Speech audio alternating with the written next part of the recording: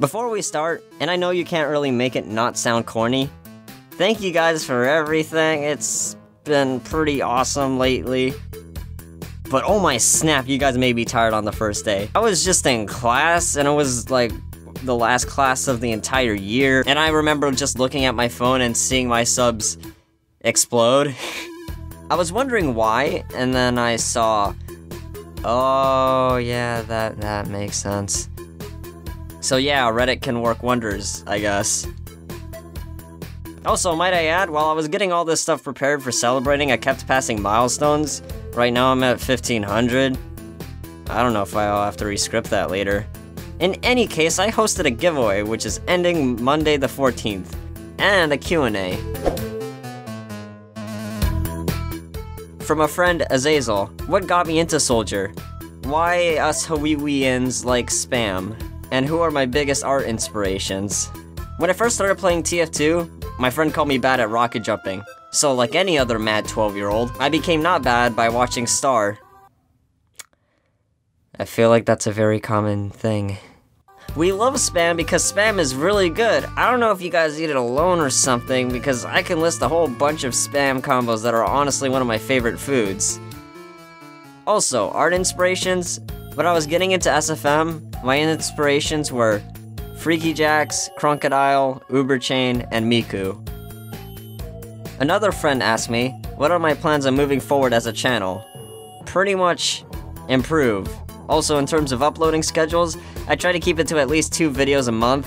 Ideally 3 or 4, but you know, animating takes a long time. Forgive me if I mispronounce some of these. Biba asked for advice for new SFMers. Process what a good poster looks like, and examine how and why other people make different things in their posters. Try new things and get a sense on what looks right. Also, he asked if I'm planning on moving on to other things like Blender and Maya. I kinda did that already, but I'm planning on getting into more of Maya as the year goes on. Hazel asks if I do other types of art besides SFM. Yeah, but I'm currently bad at all of them. I wanted to start doing speed art drawings on this channel, and maybe in a year or two, when I'll probably be half decent. Also, I do animation and modeling, so... How did I get the name Steg? Asked Carradin? When I was about 8, I watched a dinosaur documentary called Dinosaurs Decoded, and I misspelled one of the dinosaurs. No, it's not Stegosaurus, you butts. It's Stygimoloch. Or however you say that. That I played Minecraft and everyone called me Steg. Virtual asked me for my age. I'm 1 month younger than the guy that sounds 10 years older than me. A couple of people asked me for my first SFM poster, so here's a couple of them. Yeah, I was pretty bad, too. Some people ask me how I make good videos. Well, I animate using Adobe Animate CC, edit in Premiere, and record in my closet. Because better audio. First unusual, I unboxed an engineer's cap with memory leak, then gave it to my friend that told me he would pay me back. Then he quit TF2 and moved to Las Vegas. I've been using Photoshop for like 2 years.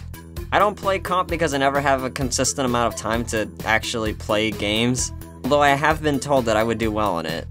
Why are you so good in SFM and stuff? Says alright 6 people. Practice. My favorite unusual effect is either scorching or burning. My least favorite is most of them. I don't really like unusuals for the most part. At least the ones that look dumb in posters. I've been doing SFM for about 2 years now, maybe a bit less, I kinda lost track.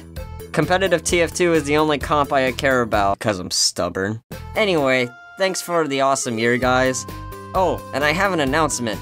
Ranch and a couple of my friends helped me make a Discord for you guys. Links in the description.